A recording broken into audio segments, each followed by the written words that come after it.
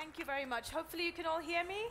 Great, perfect. So I'm a structural engineer, and I'm going to tell you a little bit about how engineers contribute to the built environment, what our role is, and then if you're lucky, we'll manage to get this working without falling down, which it has done a couple of times.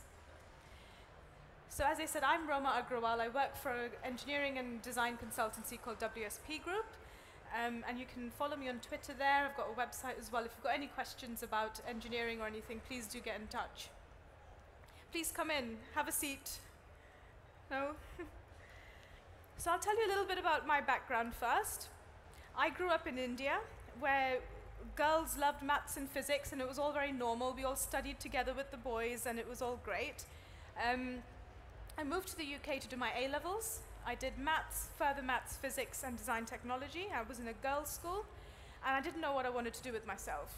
But no one said to me at that time, "You've got the perfect A-levels for engineering."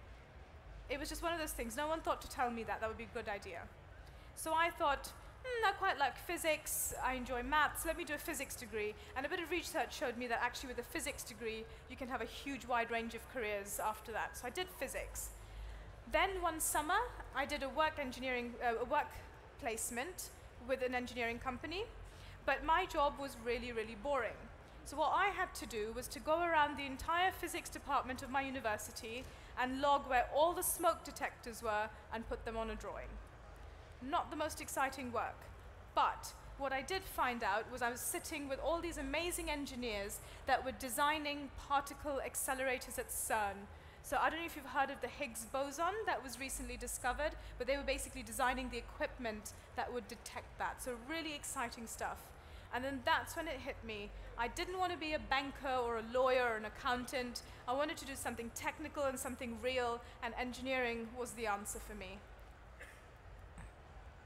So what do structural engineers do? Has anyone, put your hands up here if you have any idea what a structural engineer might do. One? Is that it? A few? Great.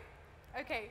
So if you look up at the roof, the reason the roof is not falling down on your head right now is because a structural engineer has done the calculations to make sure that it's all safe. So whether there's wind on there or snow on there, whatever happens, that structure is going to be safe because someone like me has done some calculations to make sure that that's going to be the case. So we do that for strength, so that's making sure buildings stand up. But we also do it for stability. So if you imagine, I worked on the Shard in London. It's a very tall building. If you imagine all the wind load hitting it, like we had a big storm a few weeks ago, that building moves. They have to move, right? But we have to make sure that the amount it moves is safe, and also that you don't feel it. So that's kind of part of our job as well, is dealing with dynamics, and that's kind of where this bridge is going to come in. So that's what I do. I want you to think a little bit about your typical day. So you wake up in the morning, you're in your house, and as I said, your house doesn't fall on your head because an engineer has designed it. You get up, you have a shower, you brush your teeth, you've got clean water coming in that's safe for you to drink, and then where does that water go? How does that water get to you? Then you go to have breakfast, you've got fresh food there to eat. How did that food get harvested? How did it get transported? And how did it get onto your table?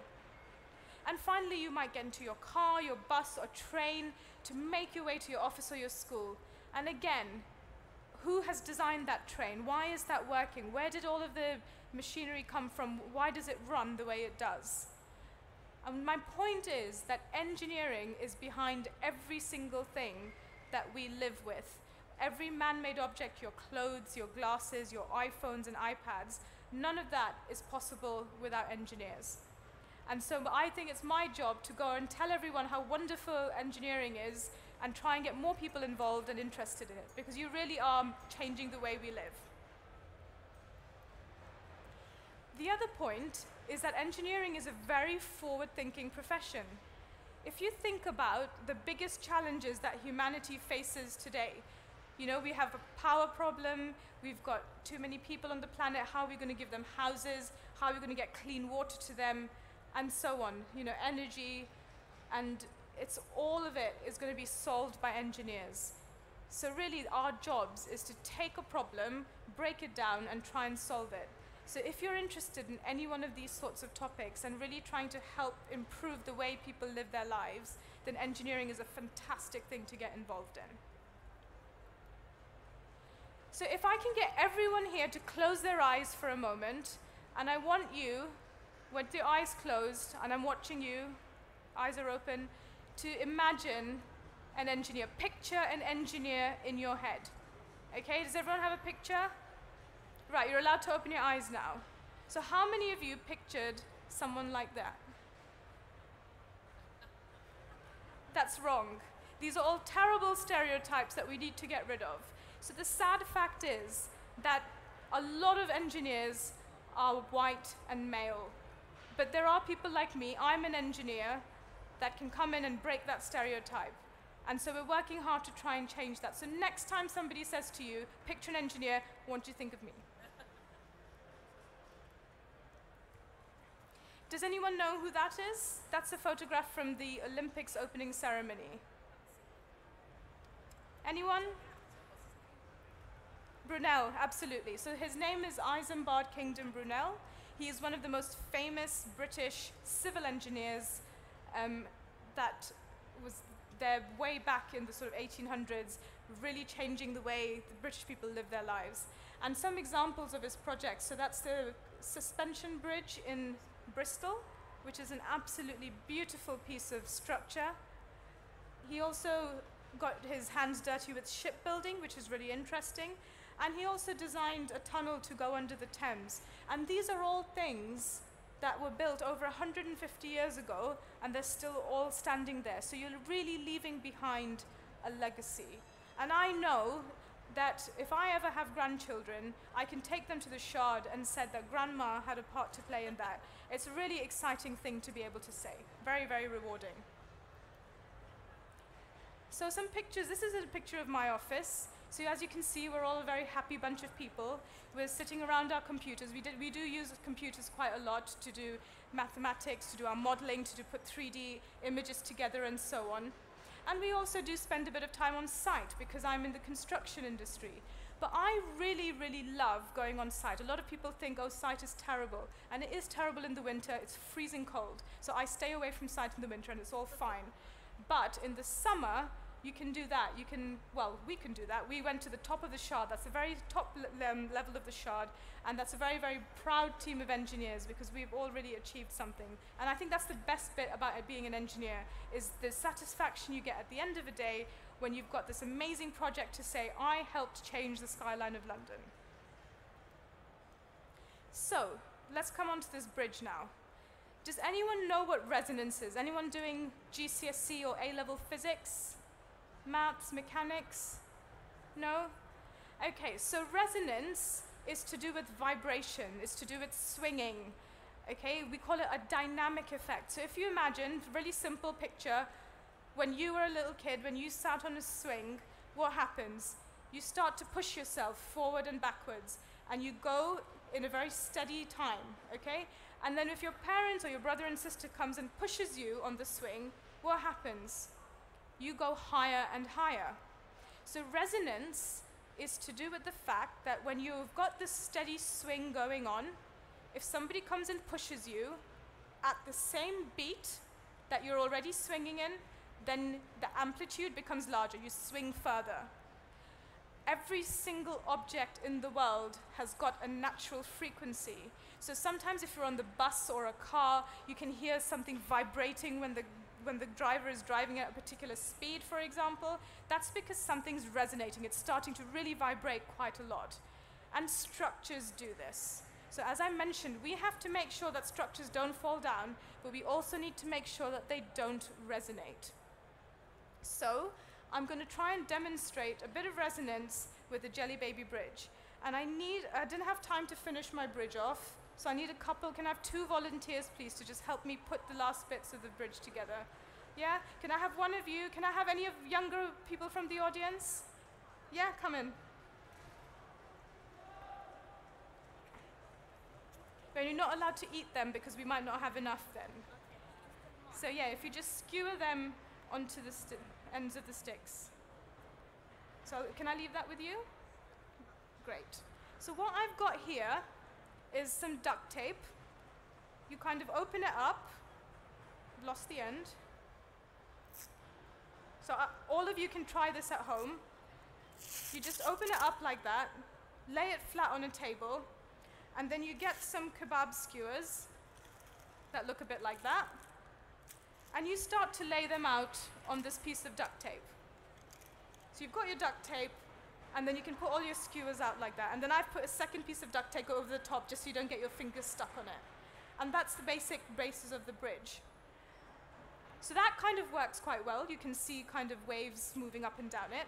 But what really adds to the beauty of the bridge are the jelly babies.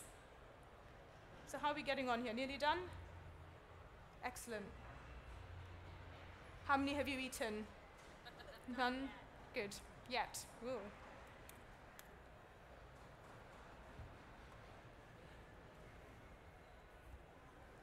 Fantastic. Can we have a round of applause for our volunteers? Thank you very much. Thank you. So what we can demonstrate here is, if you imagine that this is a bridge, of course it looks exactly like one, we're going to make it resonate. Okay, so if I just give it a little flick, you're going to get a wave kind of going across it. And if I keep flicking it, it's going to get bigger and bigger and bigger, and you can even set it off kind of from the side. So can you imagine what might happen if a bridge actually started doing that? Not so great for the structure? Probably not. So just to show you that again, just remember what that looks like. Have any of you heard of the wobbly bridge in London, the one at the Millennium that was a bit wobbly? So what happened on that one was that as people walked, the way they walk is a particular speed and a frequency. And on the wobbly bridge, what happened was it actually started to vibrate sideways. So that's a slightly unusual thing to happen. We're more used to things going up and down. We're more used to things creating waves like that, in a sine wave, if any of you have learned that in maths yet. But yeah, so the wobbly bridge, what happened was it started to move side to side, and that's what caused the big problems with that bridge. And then they fixed it by basically trying to stop that. So as structural engineers, it is also our job to put these kind of bridges in computer models and try and work out what the natural frequency of the bridge is, and then make sure that that natural frequency does not tie in to people walking, to people running, or indeed to the wind. Because what I've got here is a video where a bridge, there was a kind of a gale, it wasn't even a typhoon speed wind. So this bridge is from the 1940s when it collapsed. It's called the Tacoma Narrows in Washington in the US. And you can see that effect.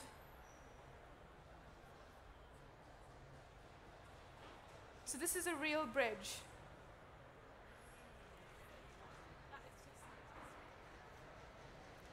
So that's doing exactly what I was showing you here.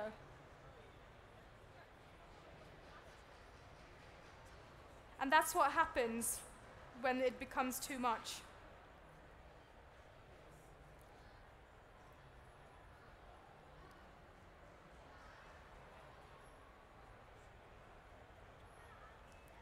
So that's not something we want happening to our bridges. And again, as I said, that's our job to make sure that doesn't happen. It's a really, really interesting job.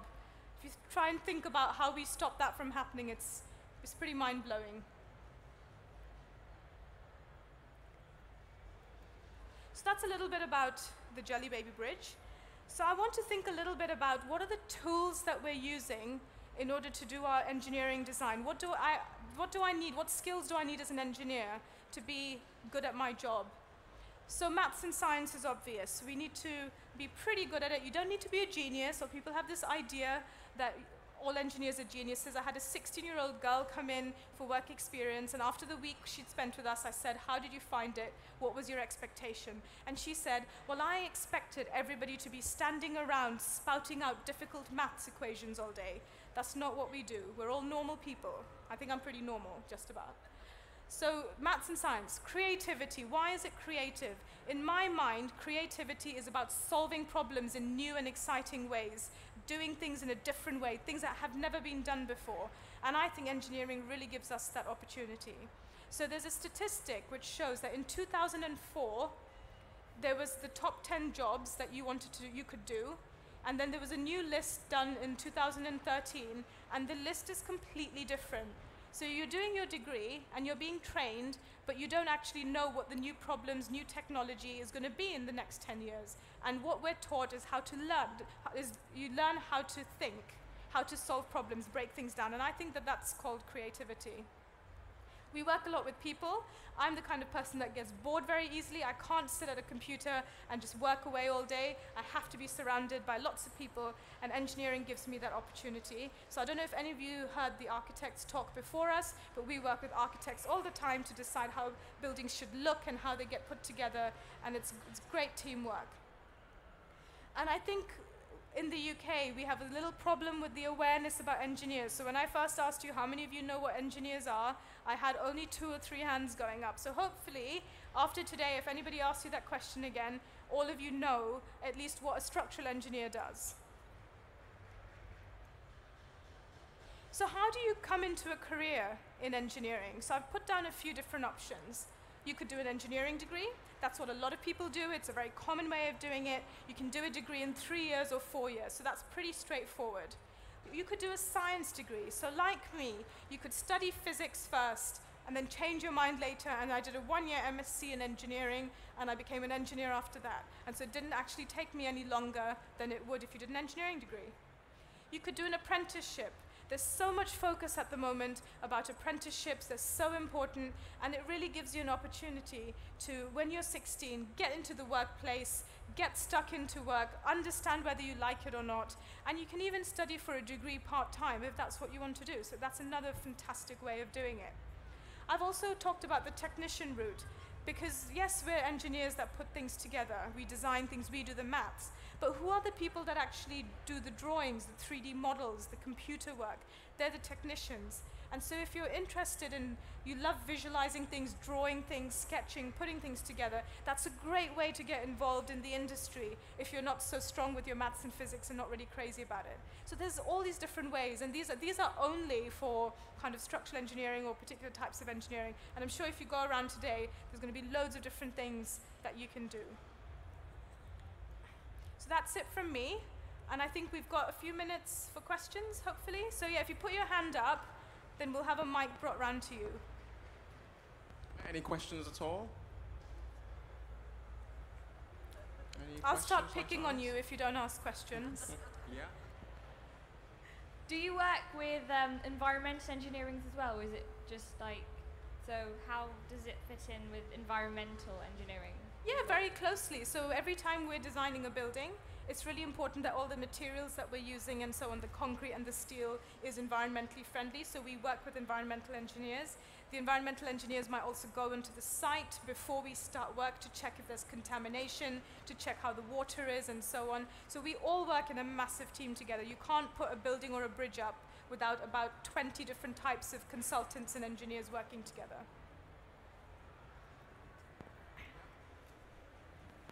What's the salary like? Aha.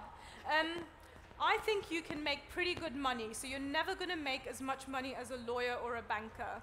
But you're probably never going to work as many hours as them. So my husband is an investment banker, and I see him for a few hours on the weekend, and that's it. He works 90-hour weeks. So that's, we have to think about that a little bit. So I think engineers get paid really well for the time we put in. I do 9 to 6, 6:30 on average. That's pretty much it. I have a life, I have hobbies and so on. But I think for that, it's a really well-paid profession. Any more questions at all? Yeah, far corner. Do you have a question? Yeah?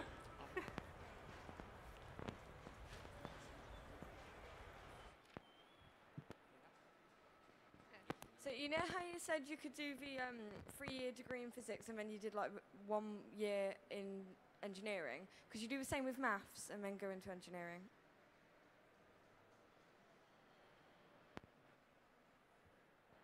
Oh. Hello.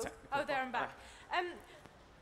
It's slightly more unusual, but I think it's possible. So when I did my physics degree, I had no idea I was going to change to engineering later. So all I had to do was kind of go around and speak to some of the university departments and say, this is what I'm interested in. Is this something I can do? And actually, they said to me, if you're good at maths, then you can become an engineer.